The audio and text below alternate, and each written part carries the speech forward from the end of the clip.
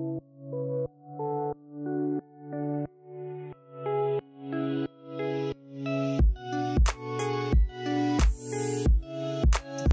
welcome, and Sikwa, Atlante, Haukoda, Haukola, Haukoa, Toao, and Tonse. Welcome to yet again another installment of Sask Polytech's Indigenous Students Community Connections. This, I believe, is the first one being recorded of the 2022 year. So welcome, everybody. It's cold Wednesday right now, and I hope everybody is staying warm and safe from the very transmittable Omicron. So let's hope that everybody's safe, and if you are feeling symptomatic, that you're staying home. As we start with all of our programming, I'd like to just make a land acknowledgement. Sask Polytech, being in 4 different campuses, are located on Treaty 4 and Treaty 6. As well as homeland of the Métis people. We often assert the connection between the land and the people before our programming, and now more than ever, it's important to make those distinctions and acknowledge the importance. I will introduce myself. I'll tell you guys a couple quick announcements, and then I will bring on our very esteemed, and I am really interested to talk to this guest for both professional and personal reasons. I'll get into that in a second. My name is Derek Yee. I'm coming to you from Saskatoon campus. I work as the Indigenous Student Center Coordinator for Isitoskatayak, which of course is our Indigenous Student Center located here in room 121.4 at Saskatoon campus. Isitoskatayak, for those who don't recall, is a Cree word that means strengthening together.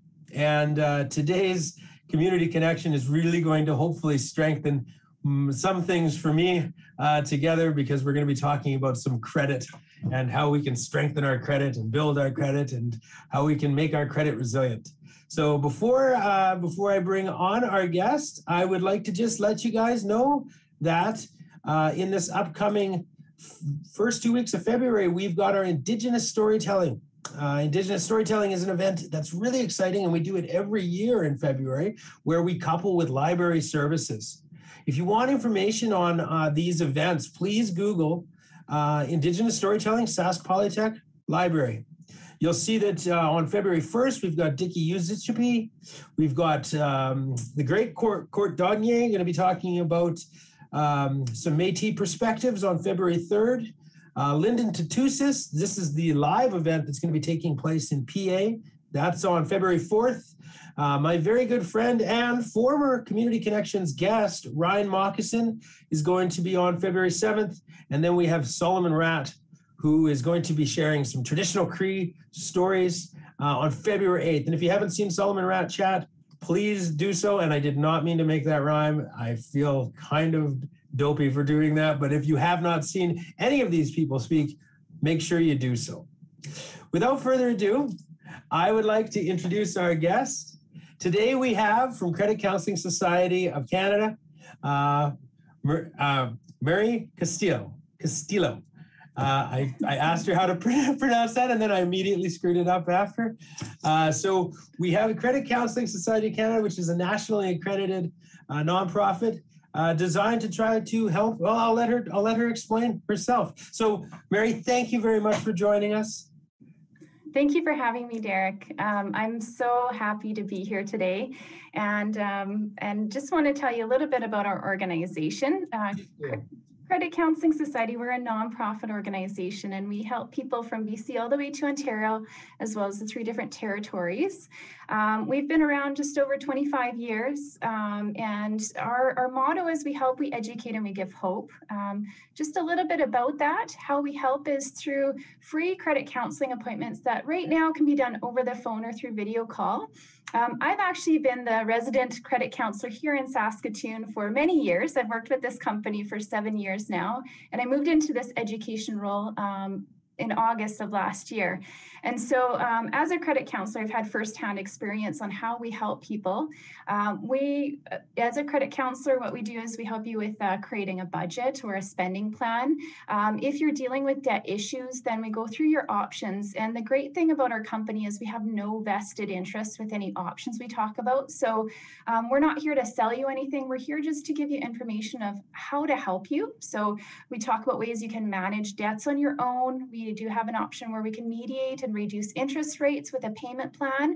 And we also go through legal options where if you did need to claim bankruptcy or do a consumer proposal, we refer you on. And then outside of our counseling appointments, we offer these lovely educational sessions that throughout our communities.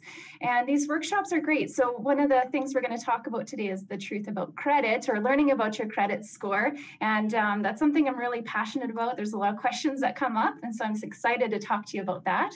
And then outside of that, our last part of our motto is we give hope. And, you know, our company just really prides ourselves on just services to anybody that needs help. So there's you don't have to have money to come to us. We're here as a nonprofit company to offer those services free of charge, so that you can get that help that you need, and also get an opinion from somebody that is not there to sell you anything, so you can make an informed decision on what you're going to do moving forward.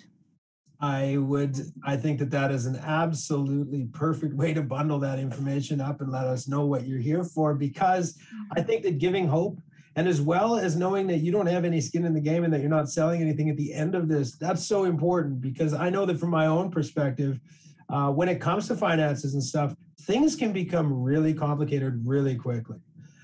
So I'm going to use this opportunity to really make this as simple as possible, because I really don't think that people do get enough education about this topic as they possibly should. So let's start with just right at the ground floor here. What is a credit score? So a credit score, actually, so for the students out there, I always like to put it in perspective. Imagine you write an exam, and on the exam, you have multiple choice, short answers, a bunch of different types of questions that you're asked to answer, and then you get an overall score for how you've done on those questions.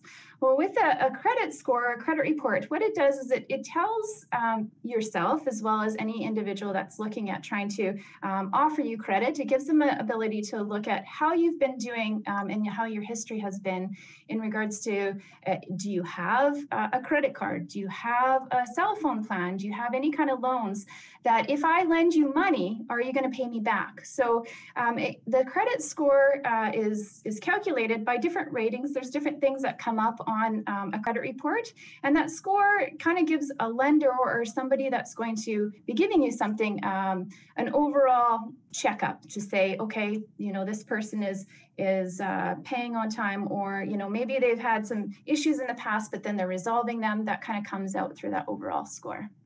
Okay, so I've actually, thank you very much. That's a really good, succinct way to explain that. I've actually heard, different terms. So credit rating versus credit score.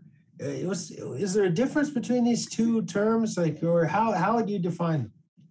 Yeah, so a rating is specific to, we call it a trade line. So if I had a MasterCard, and it would be noted on my credit report as a line. And then if I had a cell phone, that would be another trade line. And so every type of credit that I have, if I have a MasterCard or a loan or a cell phone bill, each one of those has an actual rating to it. And then at the bottom of your credit report is an overall score, and that can range from as low as 300 to as high as 900. And really that overall score at the bottom is, again, it's kind of your odds of paying something back. So if somebody was to look at it, what are your odds to pay that back? So if I've missed payments on a MasterCard, then my rating will be like showing as paid on time, or maybe I'm a month behind or a couple months behind. Whereas that score gives that overall tally, kind of like that overall grade of a test. So if I'm going to be using an analogy, and forgive me, this analogy might not apply, but we've got a lot of students here, obviously, we're post-secondary. Each one of those credit rating score lines, or would you call them point lines, or? I call them trade lines. So, trade lines. If you thought of each one of those trade lines as a class, right, your credit score might be your overall average of all of those classes, sort of thing. Is that right? Yeah, and so that's a good way to kind of visualize that. Yeah. Okay, thank goodness, because I thought you'd be like, that's not what I said, and then I would feel really lost. But and so if you were thinking about, let's say, each one of those trade lines as being a class, not making a payment might be, behind on an assignment or something, and that might, drop your score, your overall average, until you handed in that assignment, which either might raise it back up or keep it. Am I stretching? That's good. No, that's perfect. That's a great way to think of it. Yeah. Thank Wonderful. goodness. So can we talk then about what these different trade lines are? What would constitute a trade line? What would constitute each one of these classes, if you will, that you can get credit, or that, work on credit? What would be some classic examples? So there's revolving type of credit. So for example, that would be like a credit card. So if I had a MasterCard or a Visa, then that would be every time you had as many credit cards that you have, that would be each individual trade line. So that would be one way to get access to start building your overall credit score. One thing that plays a big role in a lot of people's lives is cell phones. A lot of people don't know that cell phone plans actually report on a credit report, and it's considered an open type of credit. So it has an O. So if we'll see the name of the type of thing that you have on your credit report. So it would be a MasterCard, and then it would have an R because it's revolving, whereas a cell phone would be an O because it's open. And I will tell you that actually cell phones play one of the biggest roles on your credit report, because you do want to make sure you pay that one off in full. If you don't pay it off in full every month, then it will actually hinder your credit score, because it will show almost like a missed payment. Whereas if you have a MasterCard and you're just making the minimum payment and you're not paying it off in full, then that's okay. As long as you're making that minimum payment, then that will give you a good grade, if we say, to help with that overall score. And then there's vehicle loans that report, as well as there's lines of credit and different types of installment loans that you might get, maybe for a renovation or purchasing something where you pay it down. Wow. Okay. The distinction that you made about cell phones, now that's kind of a new thing, that they can go to the credit bureau with your cell phone bill. It's not really new. I mean, it's probably a decade old now, but it's one of the newer ones that they can actually affect your credit rating. I work with students sometimes and they're like, no, phones don't. And I said, no, they do now, so it's important that people understand that SaskTel is holding some cards now. And so is Rogers and Bell and TELUS and wherever else, right? Yeah, and just when I was dealing as a credit counselor with individuals, a lot of times, maybe you have a dispute with a cell phone provider. Maybe there's something that happened and you're angry and you don't want to pay them because they're not doing what you want them to do. What I always suggest to do is, if there is any kind of dispute, is to pay off that bill and then go after them and try to resolve that. Because if you just stop paying them, then that will actually put that into collections, and it will have huge repercussions on your overall credit score. Mary, where were you about 8 years ago? Because I left I won't say the name, but I left a provider and I had a bill of about $12, I think, left over. And I said, I'm done. I'm not doing this because you've admitted, right? And there was a whole big thing, and I'm not going to get into it because I'm moved past that. But it did, in fact, affect my credit score, owing that small amount. And when I had to pay it back, I think that the interest, and I just had lost the fight. And I thought, what am I doing? This is $12. But then when I went to pay it back, it was like $40. But more so than that, when I went to speak with the bank about getting a home renovation thing, they said, this is actually quite impactful. So they do it has a lot of sway on it. Hey. Yeah, and it's surprising, like, that something so small like that can have such a big effect on your overall credit score, and it can impact you later in life. So that's why, again, I always like to bring up that cell phone specifically, because most people have a cell phone and they use those regularly, and there can be disputes that happen. And so it's just important that we are aware of this, that it can affect us and how strong it can affect us. I would have been better off to just have paid it and continue to dispute it at my leisure, because then the ball's in my court, because time's on my side, essentially. Would you agree with that? Yeah, that's right. So that makes you and my partner, Laura, that would definitely agree with that's how I should have handled it. Don't let me be even though it's frustrating. It's a cautionary tale. Yeah. So I do have another quick question for you. I have had some a parking ticket where I've had lots of students that have said, you know what, I'm parking by, let's say, downtown by a restaurant or something, and they give me this parking ticket. Do they have access to a credit rating?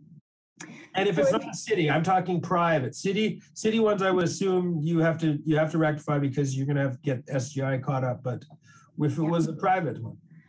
So any kind of tickets that you have, if they go into collections, if you don't pay them, then they will report on your credit report. So if you get a ticket and you maybe are late, but then pay it, it doesn't go into collections, then you don't have to worry about that. But if it does go into collections, then it will report on your credit report and can have negative impact. One thing about something with collections is if you have like a utility bill that goes into collections or a ticket, if you pay that off, you can actually get that removed from your credit report. Whereas if you have had like a credit card or say a cell phone go into collections or like a loan, then if you pay it off, it will show as collection paid, but it will stay there for 6 years after last paid. So still having some impact.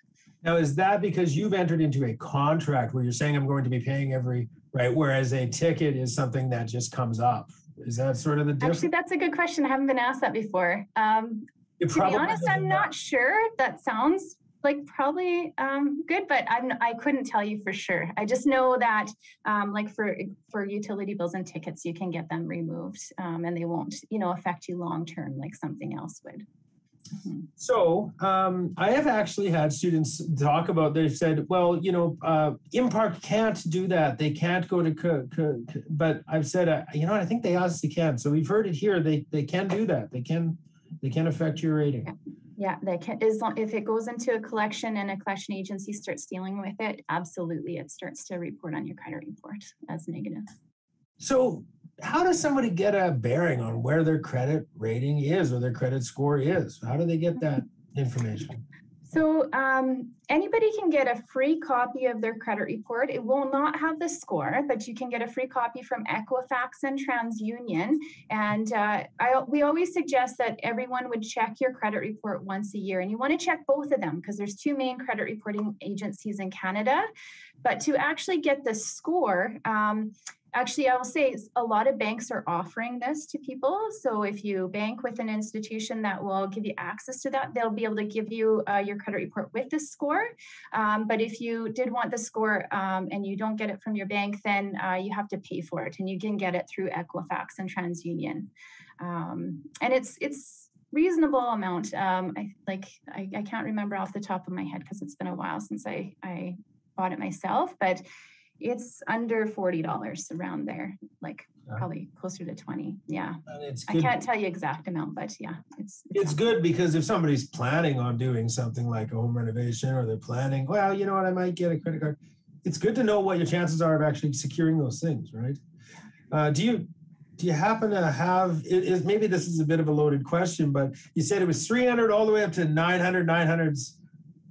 That's where my sister would be. I would be somewhere a little lower. But what kind of a score do you need to get a credit card, or is that a hard way to answer? Or what kind of a score? No. So actually, you can get a credit card even if your credit score is greatly impacted. So I will say if you've had hindrances on your credit report, maybe your credit score is low, like close to that 300 mark, or you have never had credit before in your life and you haven't been able to get a credit card. The best way to do that is something called a cash secured credit card. And so how you can get something like that is you save up some money. Usually it's with some companies, it's as low as $75 or as high as $500. You save up that money and you give that money to the company as a deposit, and they hold that deposit in an account and it's frozen there. And then they'll give you a credit card to use. When you use the credit card, you pay it back monthly. And what that will do is it will help to bring that overall score up because you've had good use of that. But also for somebody that's brand new and they have not had credit in the past, the secured card is a great way to get that started. And the reason why they'll offer that to you is because you have this deposit here. And if you miss payments on the card, then they have that collateral that they can take away. So I will say that, in order to get a credit card to get started, even if your credit score has been greatly impacted, that's a way that you can get access to start building your credit up. Wow, I did not know that existed. One more note I just want to say, because this is a confusion that happens too, is a lot of people get confused with prepaid credit cards and secured credit cards. And I'm just going to describe the other option is prepaid credit card. If I always say, think of it like a gift card. You load it up with money and then you spend the money and then you load it up again. A prepaid credit card can be used for a lot of different things, just like a normal credit card would, but it does not report on your credit report. So I always think of it like a gift card. It's like I got a gift card and I put money on it like a Tim Hortons card and I bought coffee and then I'm going to load it up again. Whereas a secured credit card where you go to a company, they're holding money as collateral, they'll give you a credit card to use and you use it, pay it back monthly, this reports on your credit report. And that's what you want to use to build it up. Thank you for making that distinction, because I actually have had students in the center that have said, I don't understand it. I've been using a lot of money. And I said, oh, are these the cards with the little ice cream cone on them? And they're like, yeah. And I'm like, I think those ones don't count because you've kind of bought them, really. So what would you say? Here's a quick question for you. People come in and they might say, I'm able to get financing for a computer or a car or whatever. And they look at your credit, and sometimes, somebody has made some, indiscretions in the past, like myself. And then all of a sudden it's like, they will finance it. But if your credit rating is low, is it my understanding that they're not going to give you the best rates at that point? That's kind of how they assure, because they're like, is that how that works? Yeah, so a lot of times if you can't get access to credit through your normal financial institutions or financing companies, and you get it through a place where they're going to give you access to that, but if your credit rating has been affected, it will be a very high interest rate. And one thing that I always like to bring up is when you have a high interest rate, you want to look at first, how much is this actually going to cost us? Or if I'm going to take out this loan and it's like 28%, that's almost 3 times what you are buying the thing for. You're going to spend 3 times the amount of money to pay that back over a period of time, and depending on how fast you pay it off. The other thing too that you want to pay attention to when you're going to get a loan, as an example, there can be really high interest loans like payday loans that might show as a lower interest rate, but they're calculated every 2 weeks with that interest rate instead of an annual percentage rate, whereas a normal loan is over an annual percentage rate. So if they showed you the annual percentage rate for something like a payday loan, it works out to like 390% actually, instead of showing at like 15% interest. I've heard that. So annual, if somebody's got a credit card and a normal base rate starting credit cards are 19-20%, right? Yeah. That would be if you had a $1,000 limit and over a year, then you would be paying 20% of $1,000. So that'd be what, $200, and then breaking that down by month. However, yeah, it's worked on a daily basis of how much you're using it and whatnot. And there's a period that you don't have to pay interest on credit cards, but yeah, so there's some other little calculations that go into that. But but the biggest thing you look at is it calculated on annual percentage rate, or is it calculated differently? And you want the loans that would be over an annual percentage rate, because you're effectively getting what it's showing you. It's more realistic. There's actually a really cool article that Marketplace put out about high interest loans that, somebody could Google and look at high interest loans with Marketplace. And they did a huge study on that. And it shows, like they show the calculations and they talk more in depth about that. So that's something that I would encourage people to look into if they want to learn more. And yes, and certainly we don't ever want to say if somebody's running a business that's legal that there's unethical issues or anything like that. But the fact of the matter is sometimes these loans do come across, these short-term loans, they do come across a bit predatory. So you probably would usher people to stay away from those unless. Yeah, I would, again, they have their time and place. I will say that, if you, for example, maybe my car broke down and I need to get to work and I have to have my car and I just don't have a chance to go to the bank and I'm just or else the bank won't approve me, but I know I can pay it off very soon, then maybe I'll get something like a high interest loan, but it's short term. So I'm not paying a huge amount of interest over time. So there is definitely a time and place for that. But ideally overall, we say try to stay away from that.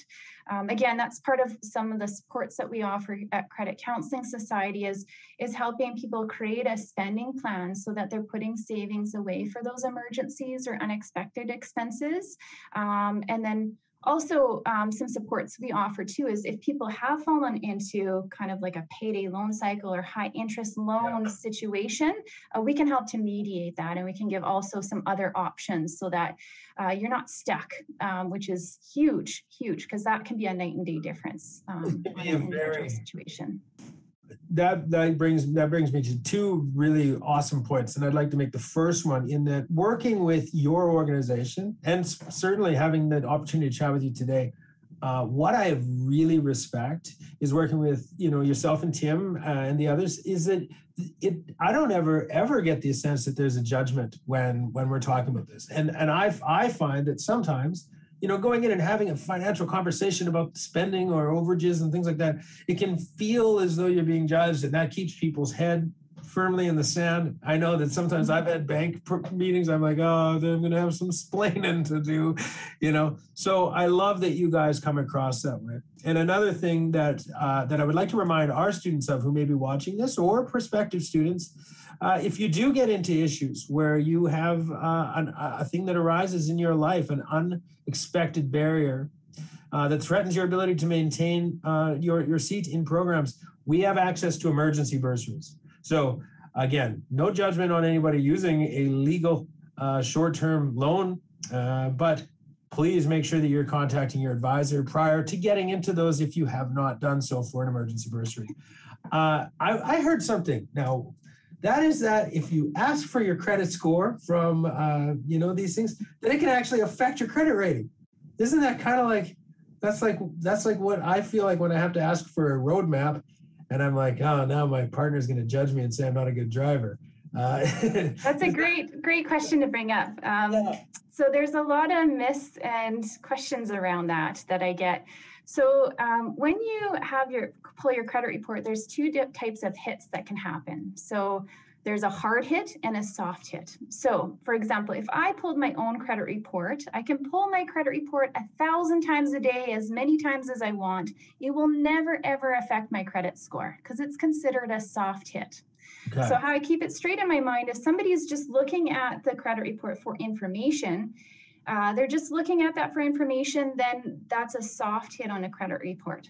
But if I'm applying to get a credit card or a loan of some sort, then it's a hard hit on my credit report. And if I'm applying to a lot of different places, that will have a very large impact on my credit score overall. So it'll start to affect my credit score. And so there is some exceptions to the rule though. So when we think of getting your credit report pulled, imagine, you're applying for something. That's when it's going to be a hard hit. And the exception to the rule is if you're shopping for a vehicle loan or a mortgage. Okay. So there is actually, it's 14 to 45 days. So I always think maybe a month, 2 weeks or a month time period. If I'm shopping for a vehicle loan, I'm going to shop in that shorter time span because I can go from place to place to place to place to place, and I can shop around and it will only be considered one hit on my credit report. Just like a mortgage, I can shop from place to place during a short period of time. One hit is considered as a hit on my credit report. But if I'm applying for credit card at, say, Walmart or Canadian Tire or the bank or in all these different places, every time I go to apply at these different places, it's a hard hit. And so if you have many hard hits, then that score will start to come down. It makes sense. It looks like, yes. Okay. So if I'm using my analogy, it's not a problem to pull over and ask for directions to know where you are. That doesn't mean you're a bad driver. But if you're often calling a tow truck because you're crashing or you're looking for some help that way, that might affect the way that you look. That's a great analogy. I like that. Well, it's very salient in my life because I sometimes reluctant to ask for help when I'm driving, and I definitely should, as well as I should probably know my credit score a little bit better. You know what? Having you here, I got to say it's opened up a whole host of questions for me. This topic just unfolds, right? And I would like to say that, you know, for the people that are watching, you know, we don't ever want to make these interviews too long, so we are going to conclude probably now. However, I'd like to make an invitation to you. If we have enough people that are interested and they want to get a little bit more deep breadth of knowledge about how this works, and maybe even ask some questions live on a Zoom where we could put this out to different places. Make sure you say in the chat underneath, or make sure you say in the comment section underneath that you would be interested. We're going to keep an eye on the views and how many people are engaged with this, and hopefully, you know what, we're going to have some people, and we will be able to invite you back to get some deeper questions, because I feel like we barely just scratched the surface. Yeah. How do you feel about that? I would love to come back, and I hope the viewers or people that watch this want to learn more.